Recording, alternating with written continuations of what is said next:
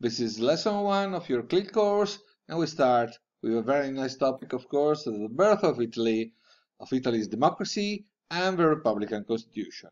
And we start with a date which is the 2nd of June 1946, and with a lot of newspapers who say the Italian Republic is born, and we don't have a king anymore, we have a republic.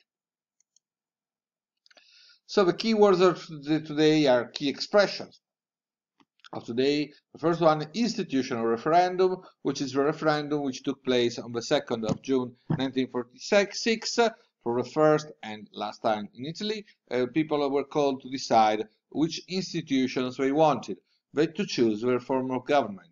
And these were the result. The places which are in blue are where the republic prevailed. The places which are in pink or in red are where the monarchy prevailed and it won. And you can see Italy was divided into two. In the north, we had the monarchy winning. In the south, the republic winning. In the south, we had the monarchy. Universal suffrage. For the first time in Italy, everybody, males and females with more than 21 years old, will have a vote. It's quite discussed. The vote of women, there were fears, but women could vote in favor of monarchy, but women could vote not because they were convinced to vote in a certain way, but because just vote what their husbands were going to tell them. That, of course, didn't happen that time, and it never happened afterwards, we must say. Constituent Assembly, third keyword. This is, Italians voted not only to decide monarchy or republic, but also to choose the members of a Constituent Assembly, an ad hoc body which had a very important task to write the new constitution. Purely proportional system, meaning that each party got a percentage of seats which was equal to the percentage of votes they were getting in the popular vote. A lot of more than 20 million Italians voted. The first three parties got 16 million votes, so a lot of votes. They shared more than 60% of the electorate, and they got 60% of the seats. Accordingly, you see, a lot of pure proportionalism, so a lot of parties represented in the Constituent Assembly.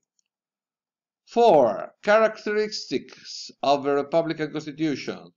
It took 1 year and a half to approve a new constitution. The Constituent Assembly used a Constituent Commission and a Commission of 18. The Commission of 18 actually wrote down the text. The Commission of 75 discussed about it, and the Constituent Assembly voted at the last time to decide the text of a constitution. A lot of amendments were presented, a lot of amendments were discussed, and they ended up with a very nice constitution, a very good text, which is, for a lot of parts, was much more modern than the legislation of the Italian monarchy, and is still good today.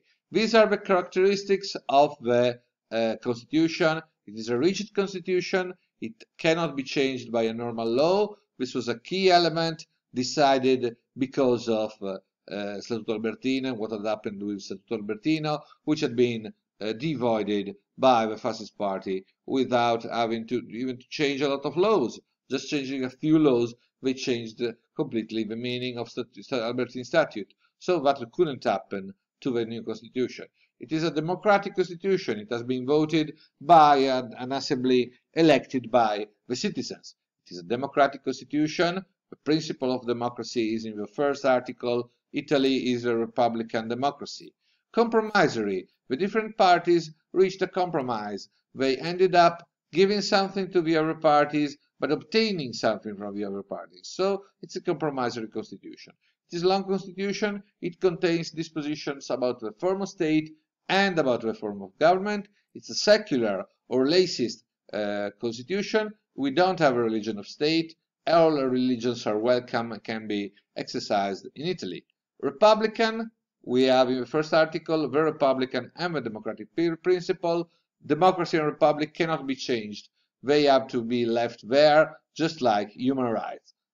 Another point, last point, it's a programmatic constitution. It doesn't always say what will happen, but it tells a lot of times to the legislator what it should do.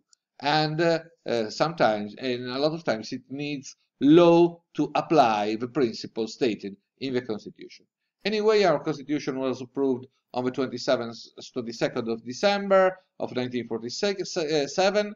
It was published, promulgated by Enrico De Nicola, Provisional President of the Republic and the first President of the Republic of Italy, on the 27th of December. Afterwards, published on the Official Gazette of the Republic of Italy on the 27th of December, on the same day, and comes into force on the 1st of January. It was also published in all municipalities. There was a room for 1 year, for the entire 1948, there was a room where people could go and have a look, physical look, to the Constitution, and just to get to know what it meant, what it contained.